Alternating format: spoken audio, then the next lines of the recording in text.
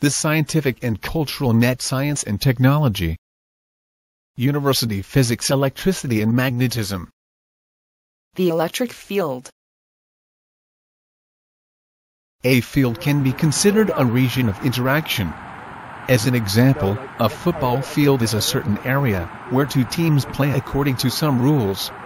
Similarly, the electric field can be defined as the region where electric charges interact with each other. It exists in the space surrounding any charge.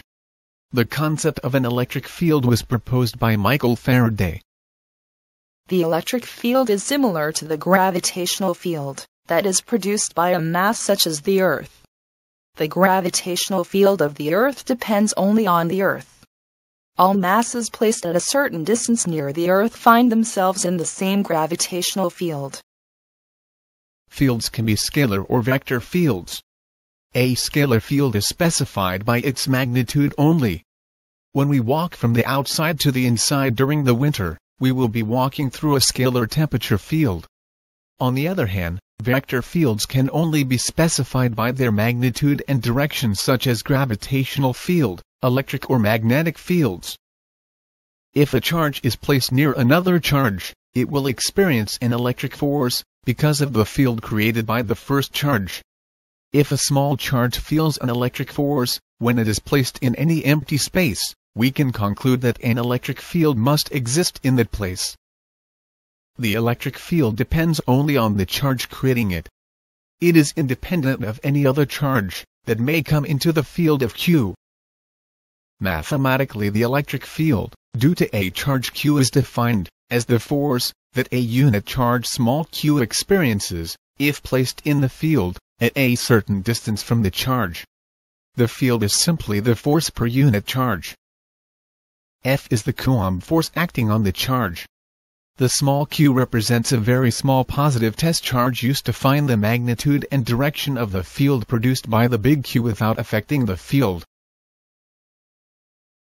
In the SI system, the force is measured in newtons and the charge in coulombs. The field, which is the force per unit charge, is measured in newtons per coulomb. The direction of the field is always determined by using a positive test charge. The electric field due to a point charge Q at a distance r from it is given by E equals F over Q, which is equal to KQ over R squared. It only depends on Q and the distance r from it. Electric field direction: the field due to a positive charge is directed away from it, because positive test charges will move away if they are free. If the charge producing the field is negative, then the field lines will be directed toward the negative charge. Field lines or lines of force.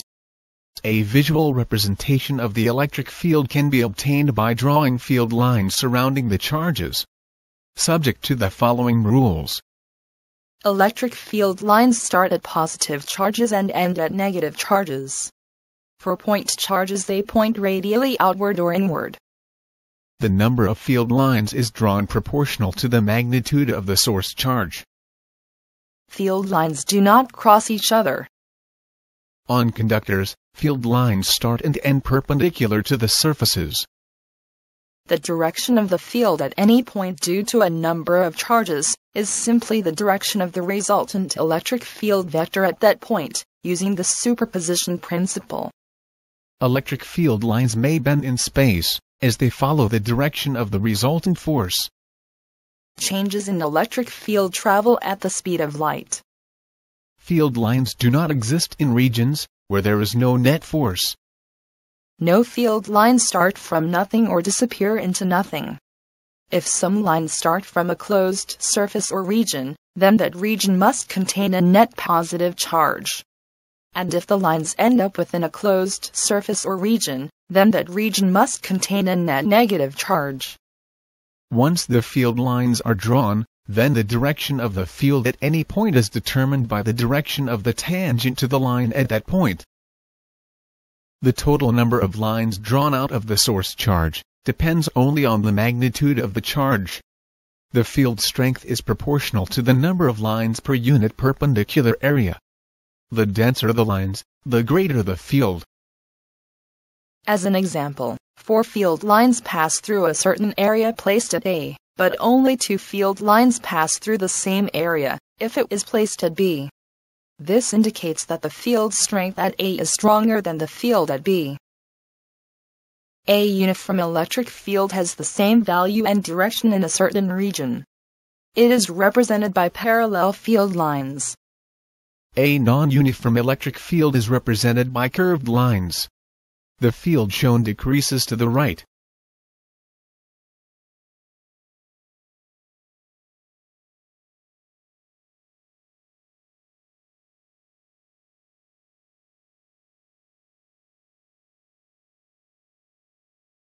In the past, scientists believed that the electric force was transmitted almost instantaneously by the field.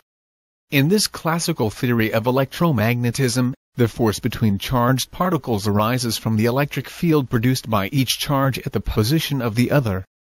The field extends to infinity and the force on any charge can be calculated using Coulomb's law. The Coulomb force is a long-range force, just like the gravitational force that exists between masses. These two forces are examples of what is classically called action at a distance, which follows an inverse square law. The electric field of a point charge also follows an inverse square law. It decreases as 1 over r squared, and becomes 0 only at infinity. The theory of fields. In the 1960s, a new theory of interaction between charges was developed.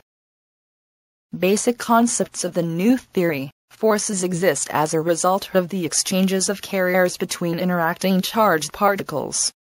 The force carriers of the electromagnetic interactions are the photons. This new theory is called quantum electrodynamics. Quantum electrodynamics is a relativistic quantum field theory. It extends quantum theory to electric and magnetic fields. It deals with the interaction of charged particles and photons.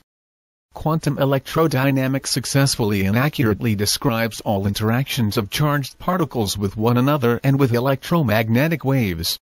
The theory originated from work by P. Dirac, and was later developed independently by Richard Feynman, Julian Schwinger, and S. Tominaga. Quantum electrodynamics is based on the idea that charged particles interact by emitting and absorbing photons called virtual photons, that serve as the carriers of momentum. The virtual photons do not exist outside the interaction and only serve as carriers. Quantum electrodynamics theory eliminated the classical concept of action at a distance, because the interaction is due to direct contact with the virtual photons.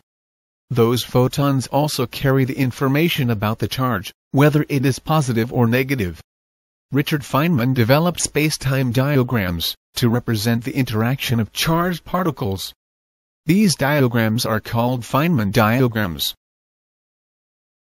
Due to the success of quantum electrodynamics, and the fact that both electric and gravitational forces are both long-range forces, there are attempts to explain gravity using quantum mechanics, by employing a theory called quantum gravity, that assumes the existence of a particle with zero rest mass, called the graviton, which acts between masses, just like a photon that acts between charges.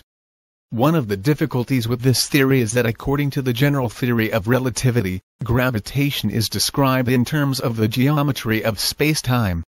If gravity is quantized, then space-time itself might be quantized, which will open up many challenges in both physics and philosophy.